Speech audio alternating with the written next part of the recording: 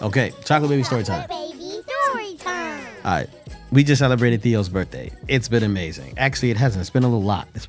Theo's big thing was he wants to be an only child again. So for his birthdays, he likes to spend the day with just Yvette and I. But he treats us like we're brother and sister. Like we're the homies. Yeah, like we're the homies. Like, I want to do this and I want to do that. Oh, you're gonna do that. So we're playing hockey, right? And I'm out there. My feet are hurting. My back is hurting. Playing with a wooden stick and I'm getting splinters in my hand.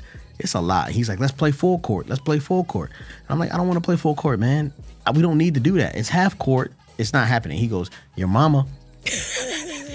I just was like, what are you talking about? That's dumb. That's your grandmother, first of all. Two, who are you talking to like that? And it's like the kids just keep talking to me like I'm not like that, but I'm like that. So then I started to Baltimore it up a little bit. As I'm playing hockey, I'm leaning on him.